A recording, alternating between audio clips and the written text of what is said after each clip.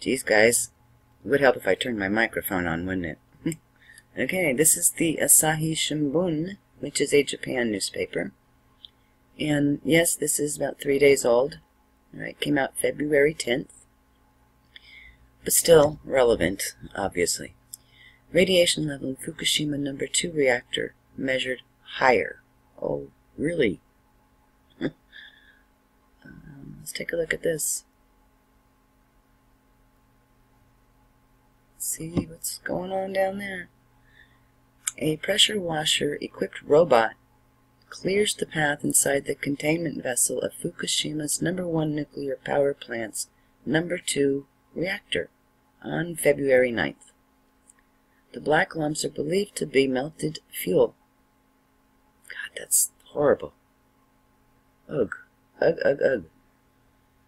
The road to decommissioning Fukushima No. 1 nuclear power plant's No. 2 reactor could be rockier than expected, no doubt, as radiation levels on February 9th were even deadlier than those recorded in late January. Really? That's a surprise. TEPCO announced that day that radiation levels inside the reactor were estimated at up to 650 sieverts per hour, much higher than the record 530 sieverts per hour marked by the previous survey. So, TEPCO is actually admitting to the 650 sieverts per hour. So, you know what? It's definitely going to be a lot higher than that number. Know that for sure. The camera made its way inside the reactor's containment vessel for the first time on January 30th and spotted fuel rods that had melted into black lumps in the nuclear accident in the aftermath of the 2011 Great East Japan earthquake and tsunami disaster. The plant operator made the last estimate from the amount of camera noise experienced by the robot that ventured into the lion's den that morning. Equipped with a pressure washer, the machine was deployed to pave the way for the Sasori Scorpion robot that is set to survey the reactor's interior in greater detail. The robot's task was to hose down melted fuel and other substances, I like that, other substances, as it traveled along a rail measuring 7 meters long and 0.6 meter wide, connecting the outer wall of the containment vessel with the reactor's core. It started operating from a point located 2 meters from the exit of the tunnel bored into the side of the vessel. But about 2 hours into its journey, in which it had progressed about a meter, that's not very far, the camera footage started getting dark, TEPCO said.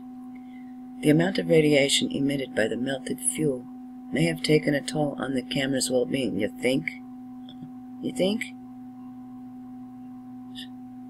As the robot could be left stranded inside the vessel if the camera broke. I feel sorry for the robot.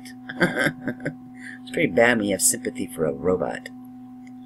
Anyways. I do. I feel sorry for the robot. Anyway.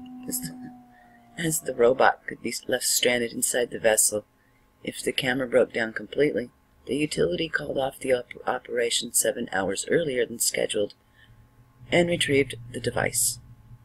TEPCO analyzed the footage and concluded that the doses amounted to be about 650 sieverts per hour. See? About. Always gotta look at those words, about. Which is deadly enough to kill a human in less than 1 minute. As the robot's camera was designed to withstand a cumulative dosage of 1,000 sieverts per hour, the utility commented that it's consistent with how the camera started to break down after 2 hours. The plant operator plans to deploy the Sasori Surveyor robot before the end of February. We will be assessing the amount of deposits and debris to decide how far Sasori can advance, a TEPCO official said.